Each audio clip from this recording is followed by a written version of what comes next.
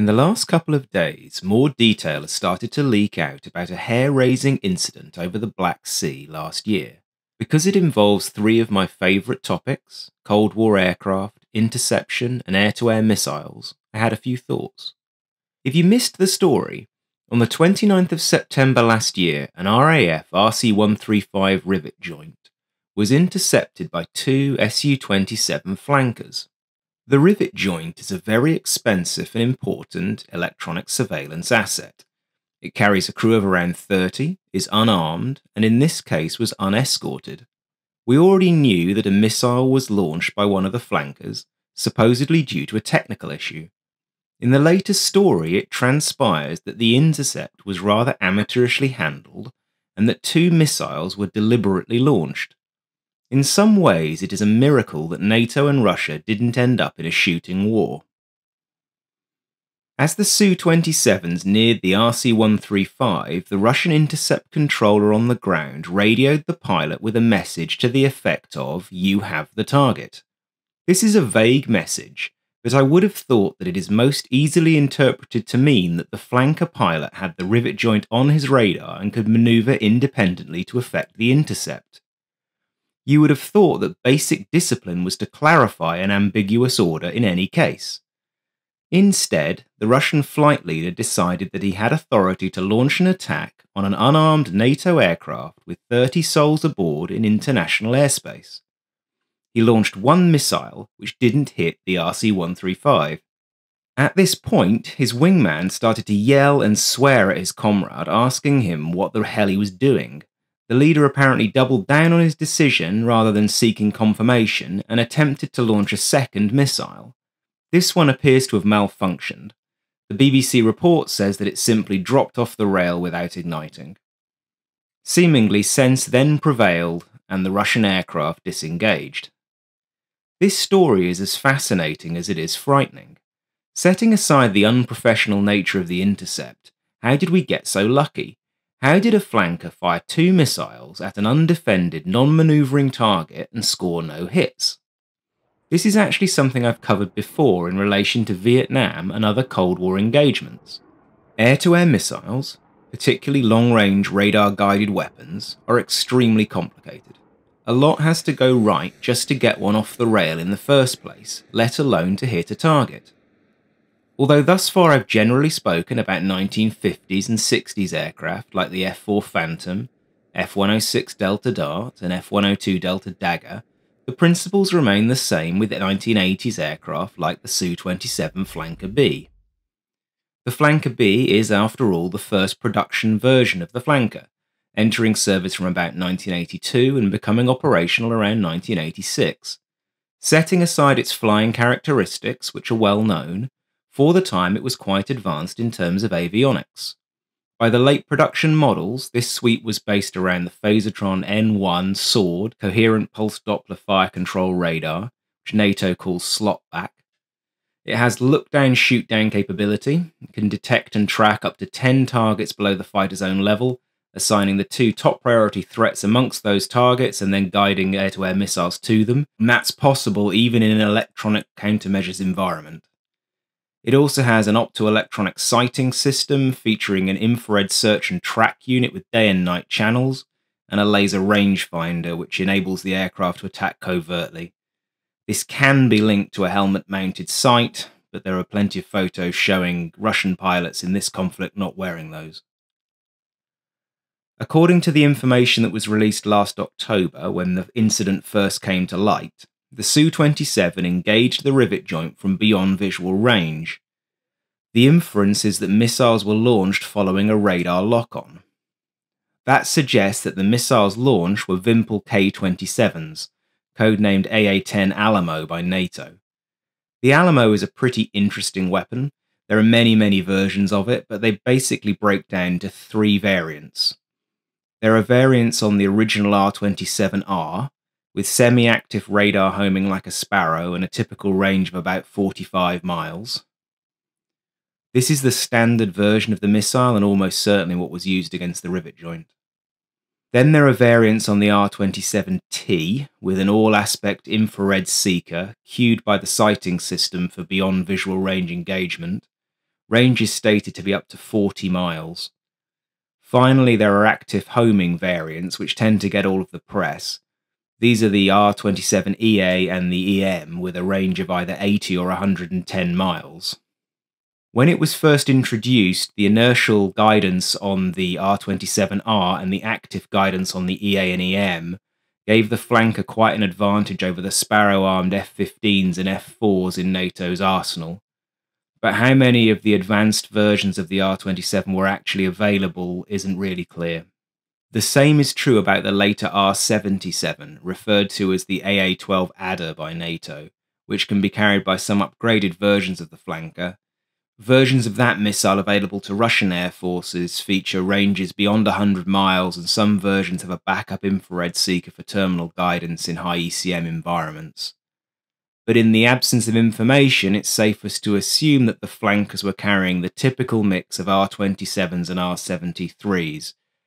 The R-73 is a shorter-ranged infrared missile that NATO refers to as the AA-11 Archer. So let's imagine that we're the flanker pilot. We've been given permission to fire on basically what amounts to an airliner. We decide not to close in to identify the target and then engage with either an IR missile or our gun. This could well be to increase the chance of a kill because the airliner is a big target. The R-27 has a 39-kilogram warhead. The AA-11 only has a 7-kilo one, so we lock the target up and we fire an R-27. How can we miss? Well, things can go wrong from the point at which the missile is first manufactured to the point at which it's fired and then beyond. We have no idea what version of the Alamo we're dealing with here. Given some of the weapons we've seen in the war thus far, it could be a Soviet-built munition, it could have been manufactured in the turmoil of the breakup of the Soviet Union, or sometime thereafter. One way or another, quality control is absolutely critical. One dry solder point or misattached wire could cause a failure. The US learned this lesson in Vietnam and instituted root and branch changes to the way in which missiles were built and handled. And even then, no advanced weapon is manufactured in such a way that 100% of rounds function properly. Which is the next point of failure. Let's assume these rounds were perfectly manufactured. They are then subjected to years, perhaps in this case decades, of being moved around, loaded onto and off aircraft, subjected to high G-forces and so on. Even the simple act of putting these things on a truck and moving them about can cause parts to jiggle out of place, solid rocket boosters to crack, and so on. A persistent routine of testing, recalibration, and maintenance is required to make these weapons work reliably. Hard enough in a professional military, tough in conscript forces, even those with great motivation and high standards. As you can see, even before we load the missile, there's lots of failure points that would not become clear until you press the trigger. But we haven't quite got to that point yet. The other area that has to go right is in the aircraft itself. At the moment of firing, the aircraft systems have to communicate with the missile, in this case via the pylon. There again, there is space for failure, and sometimes those failures are difficult to detect in the normal course of maintenance. You have to go looking for them on an aircraft of the Su-27's era. Once again, that means you need to really care about what you're doing if you're part of the ground crew. And finally, the ground crew have to remember to remove the safeties, and the pilot has to do their walk-around diligently before takeoff. Assuming all of this has gone right, we now get to pilot skill and preparedness. In a Soviet aircraft of this era, there is a degree of automation, but not to the extent you would see in something like an F-15A or an F-16A.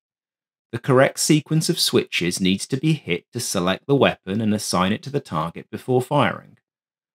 Given the wide variety of flavors and therefore launching parameters of Alamos, that might be easier said than done.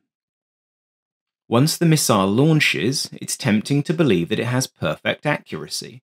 But even a modern missile can get confused by the way the target's radar image changes due to relative movement or even by local weather conditions. In saying all of this, I haven't mentioned any defensive moves by the target, ECM, chaff, or active countermeasures. Officially at least, the Rivet Joint doesn't carry any of these things. It is intended to operate a long way away from any danger. Unofficially, who knows whether it has undisclosed ECM systems. The best data on the performance of radar-guided missiles comes from the US, who have fired more of them in combat than anyone else. US aviators have also benefited from years of introspection during and after Vietnam to examine and improve performance. The Alt report was just the start. And they have improved. During Rolling Thunder, 340 Sparrows were expended for just 27 hits, an 8% effectiveness rate. This improved to 11% in 272 firings during Linebacker. Fast forward to the first Gulf War and effectiveness had jumped sixfold. 34 of 67 rounds hit their targets. That's just a touch over 50% effectiveness. These were weapons being used against fighter-sized targets, but generally not as a result of significant manoeuvring. In most cases, Iraqi aircraft didn't know they were under attack. Forward again, 8 years to Operation Allied Force in the Balkans. On March 24, 1999, US F-15Cs fired 7 AIM-120 AMRAAMs for 4 MiG-29 kills. A smaller sample size, but an interesting and improved kill ratio of 57%. Given what we've seen about the actual capabilities of Russian weapons in the war so far, I think it is reasonable to say that a 1999 F-15C with early AMRAAM is the upper bound of the real capabilities of a mildly upgraded Su-27. The Su-27 is actually a bit of an unknown quantity in some ways. Before the war in Ukraine, it had only been involved in one conflict involving air-to-air combat. Ethiopian Su-27s downed 2 Eritrean MiG-29s in the 1999 conflict between the countries.